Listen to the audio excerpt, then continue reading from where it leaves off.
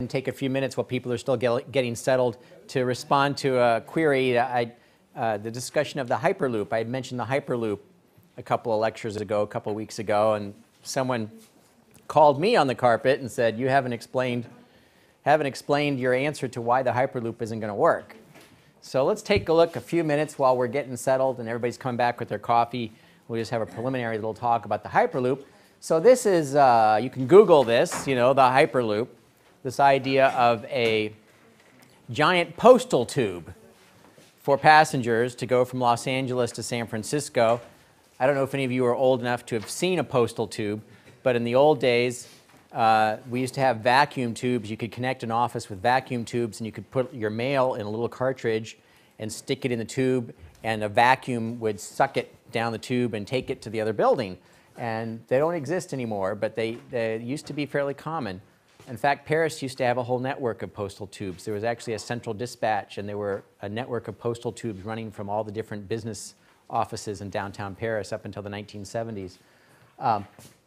But that's the idea of the postal tube. So let's take a look here at some of the characteristics of Hyperloop. So we have a vehicle.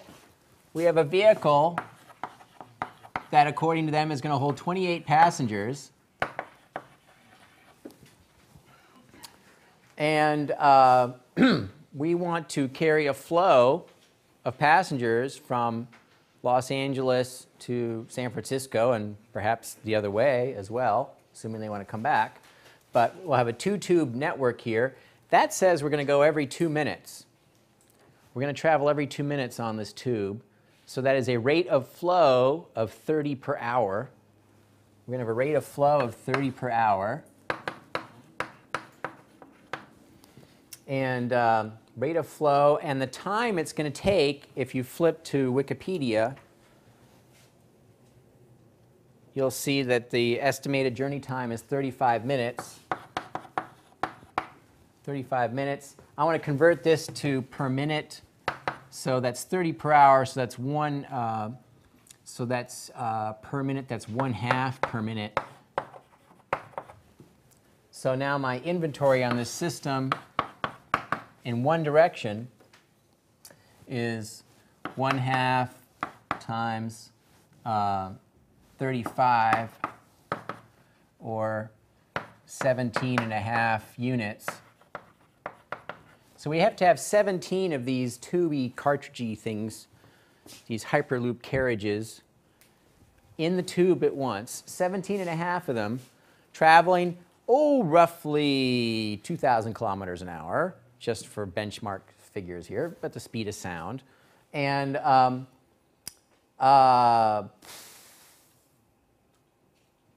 what do you got to do if you got to jump off?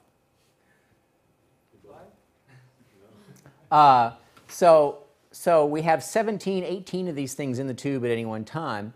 They're traveling easily at 1,000 kilometers an hour, easily. And how much rate of flow are we getting, by the way? Let's figure this out. So every 2 minutes, 30 an hour, so 28 passengers times 30. So we're getting 286 and 840 passengers an hour. How many passengers in a 747 or Airbus 3 something? 300 passengers in an Airbus, give or take. So we're looking at 3 Airbuses. 3 Airbuses an hour. How many departures from Los Angeles to San Francisco in an hour do you think there are in the airports? Huh? A lot. A lot. Yeah, there's a lot. So this is the flow. This is supposed to approximate the flow of the existing air traffic between Los Angeles and San Francisco. So 840 passengers an hour. So we kind of got the flow idea in the rough benchmark here. So here's the deal. We got this guy and this guy.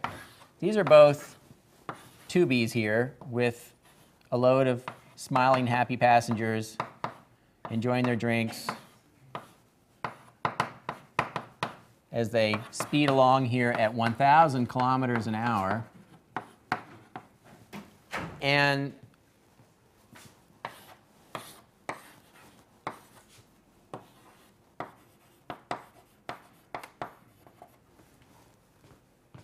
two minutes between departures. What do we call this in railway terms? Headway. This is the headway. This is the headway between the departures. At 1,000 kilometers an hour, how far apart are they at 2 minutes?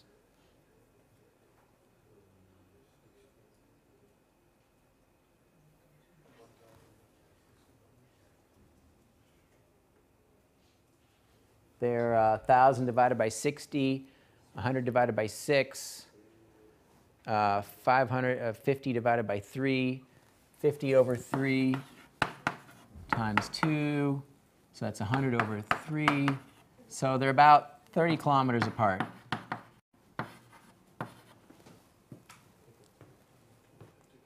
How long do you think it takes to stop from 1,000 kilometers an hour? What kind of brakes? It's air pressure brakes. I mean, even if you just, magically could stop, what kind of acceleration would you experience if you were trying to stop from 1,000 kilometers an hour? I mean, a huge amount of acceleration, right? Right? So this is the problem. This is the problem. So how do you keep these two vehicles separate from each other? How do you keep these two vehicles from touching each other? And how do you regulate their position in the pipe? Because they're only 2 minutes apart. They're 30 kilometers apart, but at 1,000 kilometers an hour, they're really close together. And you've got a string of these. It's not just these two. It's continuous. In order to meet that statistic, there's no break. There's no gap. So this is a continuous flow. So realistically, that's not going to happen, right? Because you can't do it. You got to have some kind of break for mistakes, errors, robustness, blah, blah, blah. Here in railway stuff, we're talking 80%. Maybe we think we're really successful if we do 80% capacity infrastructure saturation. So you got to take 2 out of 10 of these out. So we're going to reduce our capacity right there. But from a safety point of view, this can't happen. Where's the signal system? Where's the driver? How do you stop one of these? They're in a tube with a vacuum air pressure sucking them along the pipe. There is no brake. There is no wheels. There is no switch. There is no siding. Nothing. So realistically, actually, that 2-minute headway is not going to happen.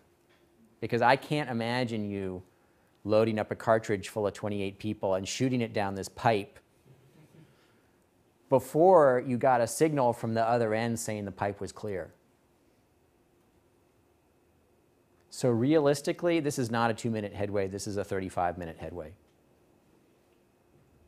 Because you have to wait until the first cartridge has gotten to the end of the line before you give the all clear and send the next cartridge out down the pipe. And the only way you could avoid that is if you had brakes and physical machinery and all the things that they're trying to avoid by having this vacuum tube thing in the first place. So if you drop that down to a 35-minute headway, this all goes to pieces. 35-minute headway, so now our rate of flow is 60 over 35 per hour. And now our capacity then is 28.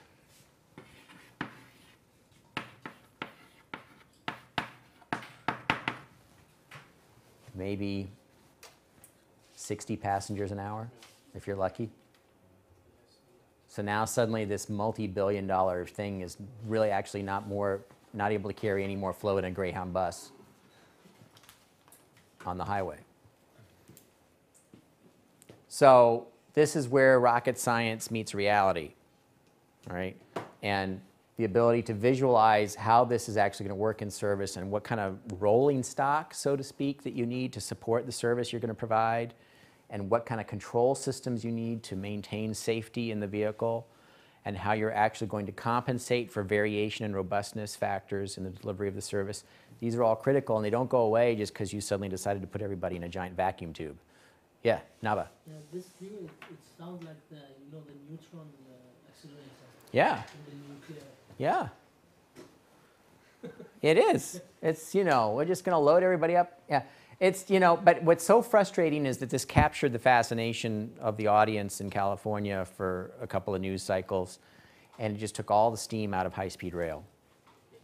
Because suddenly everybody's like, oh, we don't need to build high-speed rail because they're going to build this postal tube next year.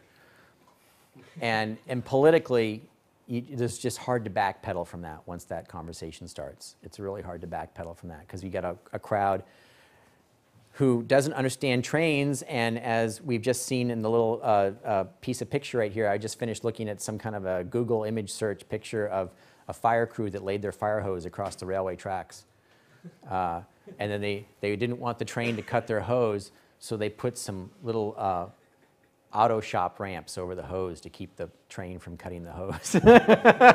And so even though you got educated professionals, there's still a gap. There's a knowledge gap between those who kind of intuitively understand the technology of railways and those who don't. And that still is, even if you could be an educated public servant or policeman or fireman or something and still not quite grasp all that reality. So anyway, all right, so